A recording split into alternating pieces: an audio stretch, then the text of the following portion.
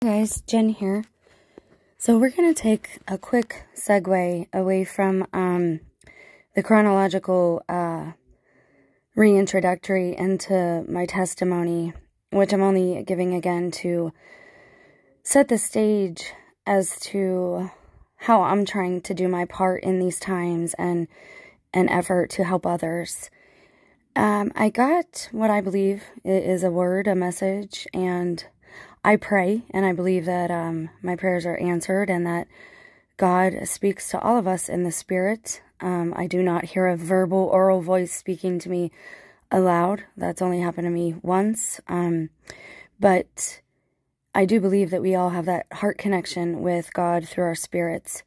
And so I want to tell you what that message was. But in order to do that, I have to tell you how I received that message because it's key.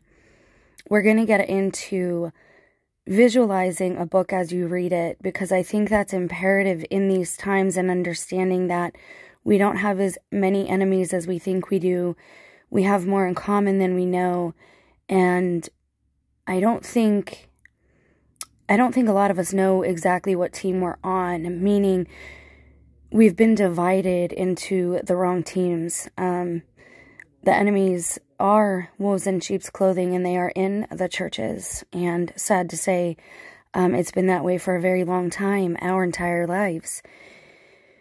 Now, what you're looking at is a screenshot from Trey Smith's newest video. I'm glad to see he's moved away from the politics and gotten back to his first fruits. He's a very good teacher.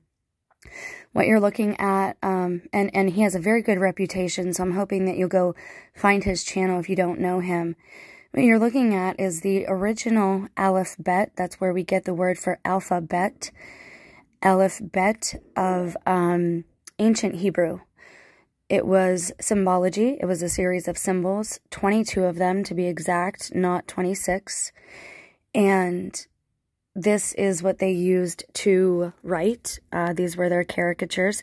But it's also what they used to cast lots. Now, casting lots, if you look at this and you aren't told what it is, okay, if you aren't told that it's casting lots, you're going to look at it and you're going to say, oh, that's witchcraft.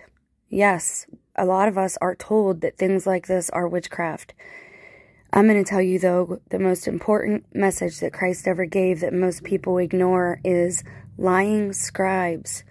Christ told us that we were listening to and not to listen to lying scribes, okay? Divination wasn't always banned, or at least it wasn't always defined as it was when Paul used it. And I have some issue with Paul that I'm not going to get into here and now. But regardless, the alphabet is the first series of caricatures of words and phrases that the ancient Hebrews used. Casting lots is what they used all the way up until the New Testament to choose a replacement apostle for Judas. When Judas betrayed Christ and he hung himself, they then, they were unsure of God's will, okay? Because you can't always hear God's voice, let's be honest. We are separated from God. So how would they get an answer from God? They would cast lots. Casting lots, we don't know exactly how they did it. We weren't told. But a lot of people have some really good ideas about it. And they can be done on stones, on sticks, on wood chips. I'm actually making my own now. I've researched enough. I know that I wanted to use wood. I might make a set of stone ones. And I'm actually cutting them down. I bought a dowel rod. I'm using a little hand saw, and I'm actually making them my own, kind of like little Scrabble pieces. For a long time, I thought that even the game Scrabble, you know, could this be bad? Because I felt like I was getting messages through that game. And here it is the same thing as casting lots. And I don't want to get into a debate here and now about whether this is good or bad. Again, the apostles did this, the disciples did this, all the way up until the New Testament. It's something that Deborah, who is now a saint, she was a military leader and a prophetess. It's a tool that she employed, that she used in order to determine God's will. Because again, we live in a noisy society and we don't always know what God's will is for us. And we can't always decide in a timely manner. And so sometimes we need other ways to do this. And, excuse me, in modern times, the equivalent of this would be flipping a coin, you know, leaving something up to chance, we call it now. But this is where all of that came from.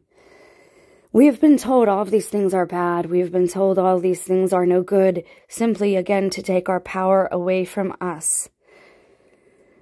It is all in the intention that you have and how you use the tools that God gave us, okay? So the alphabet, I was making my very own, and it has 22 letters. Once they moved to a more modern language, this is modern Hebrew, okay?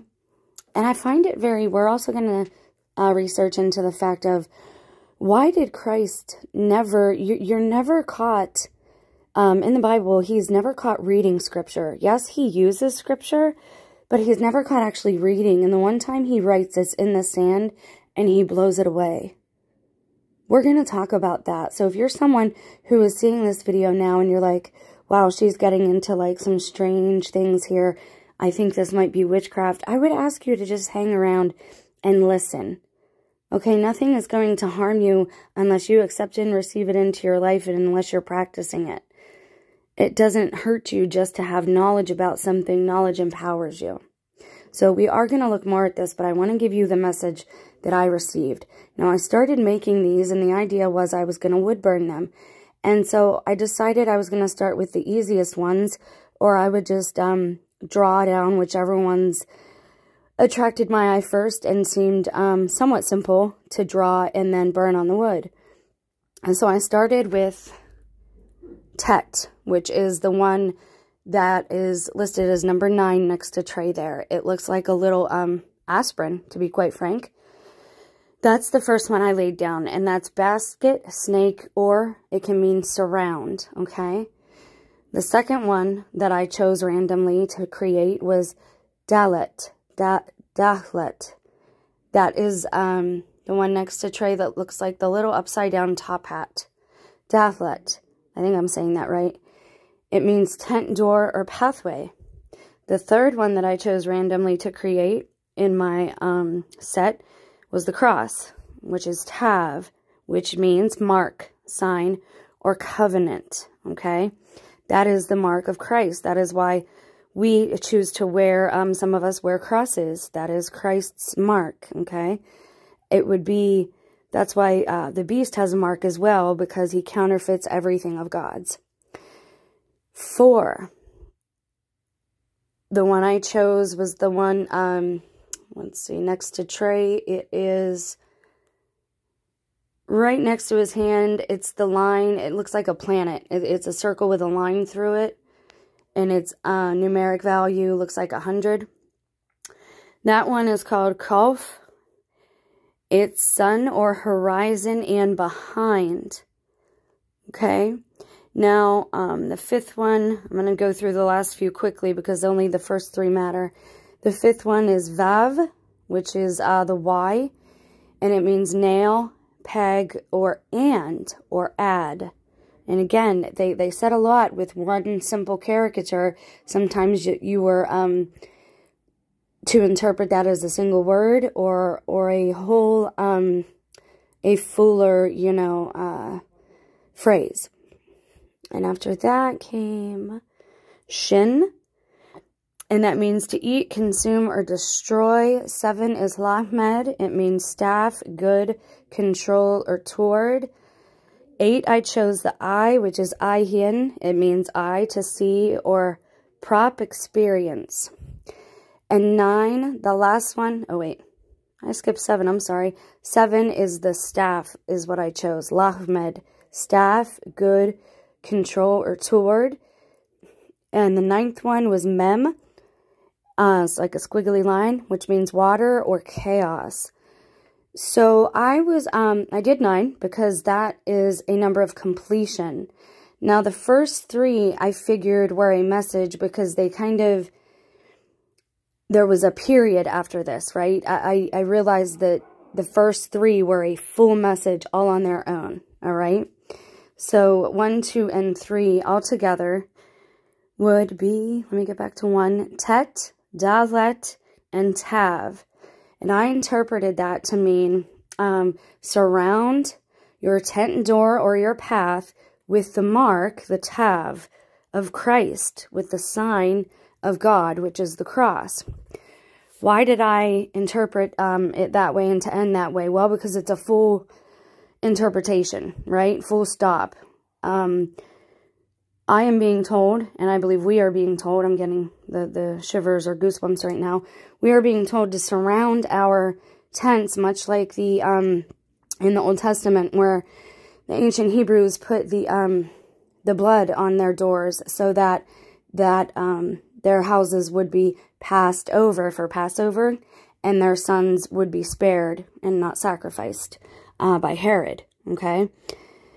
We are being told again to mark our houses, our homes, our tents, which could be our rooms, our dwelling places, with the mark of God.